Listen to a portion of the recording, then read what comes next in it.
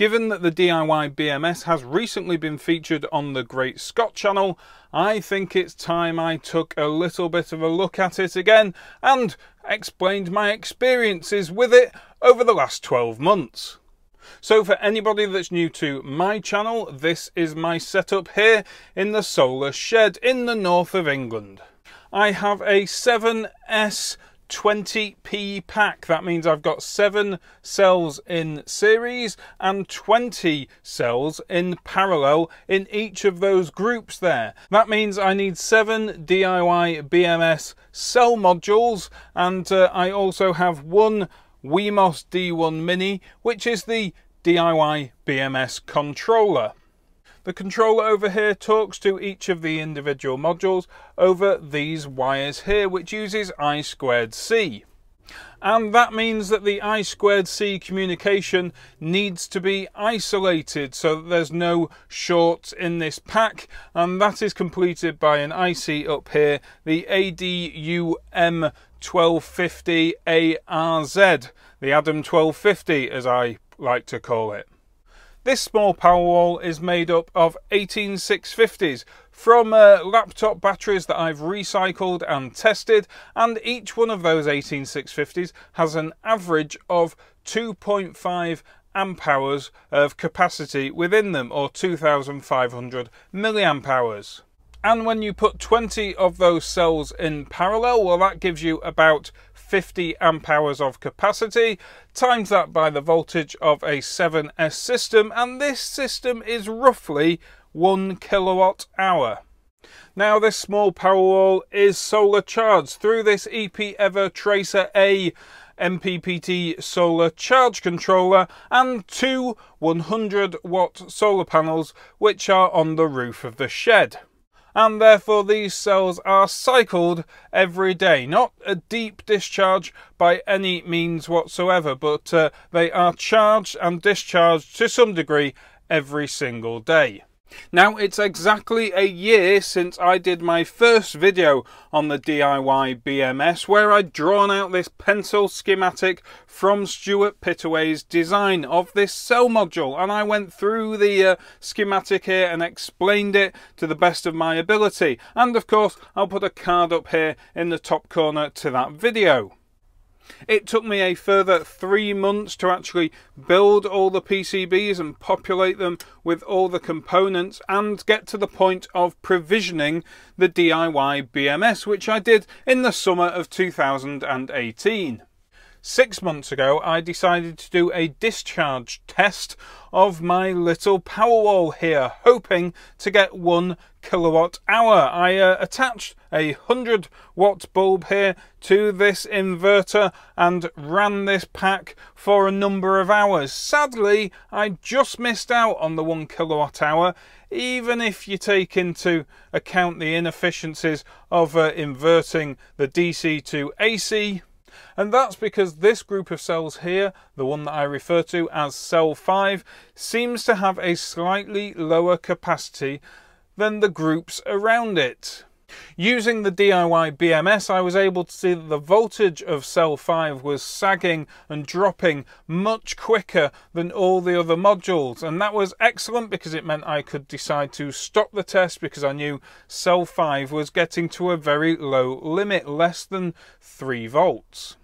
It is worth pointing out that the diyBMS does just monitor each individual group of cells. It doesn't monitor the whole voltage of the whole pack. By default, it doesn't have a relay that it controls to switch off the whole pack if the whole pack voltage gets too low, or of course if it gets too high either.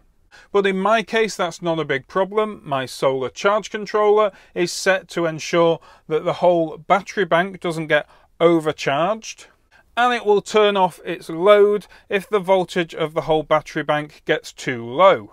And my inverter here also has a low voltage disconnect safety feature. My last video about the diyBMS was about 3 months ago, and it was when I was having an issue. It was early December and it was getting cold out here in the shed on wintry nights, and I was having trouble with this part of the circuit here. Stuart was very cleverly using this pin here, PB5, and this thermistor to measure the temperature of the module, but in there lied an issue because PB5 is also the reset pin of the AT-Tiny. If you want a full explanation of that problem and how I fixed it, well, you can see the video that's appeared in the top right corner. If you've been following my videos on the diyBMS, well, I'm afraid that was a bit of a recap for you, but there is something new which I'd like to show you in this video as well. If you look at the main commercial Powerwall BMS systems, they have a nice management console, and crucially it shows you a lot of history. Now this isn't possible here. Remember, this does just run from the diyBMS D1 Mini, or it does in my case, so it doesn't have a lot of memory to remember a lot of statistics. For me, Colin Hickey made a huge improvement to the diyBMS management console software when he implemented Flux DB. This allows us to read those statistics and place them into another system or another dashboard.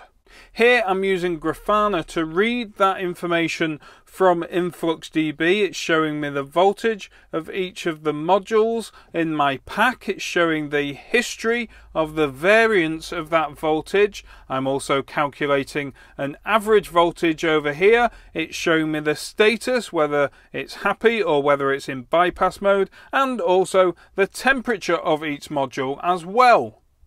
And because I've had Grafana running for some time now, well, I can say, I don't know, let's have a look at the variance in my cell voltages over the last month, and there they are. This is the correlation between each of the cells, and as you can see, they're tracking each other really quite nicely. But let me show you a printout that I've got. In this printout, I've looked at the correlation of the voltage of each of the modules all the way back to the 1st of January 2019, because I've had Grafana running now for a few months. Unfortunately, throughout December and in early January, there wasn't much sun, and therefore my pack was, well, much lower in voltage than I like it to be each day. But as you can see, this red line here is considerably lower than the rest of the modules. Now that is cell 5. There you go, cell 5. That red line is much, much lower. Thankfully, it's been brought back into line again in February, and it's remained in line ever since. But when the packs start drooping in voltage, well, this one droops a lot more. And Grafana allows me to see all that information. It's absolutely invaluable. I think being able to display historical statistics in something like Grafana really does bring the diyBMS up to the level of a lot of commercial BMS products out there. So there we are then. I've spent a year here in the shed with the diyBMS, and I wouldn't be without it. It almost goes without saying that I'm hugely grateful to Stuart Pittaway for all his work on the diyBMS, both on the design of the hardware and of course the software. I'm also hugely grateful to Colin Hickey, who has also added a lot of great features to the controller software. If you've got any more questions about the diyBMS, do place them in the comments below, where hopefully I, or perhaps Colin or Stuart, will be able to answer them for you. I hope you enjoyed this video. If you did, give me a thumbs up, subscribe down below, comment if you can, and I will see you next time. Thanks for watching.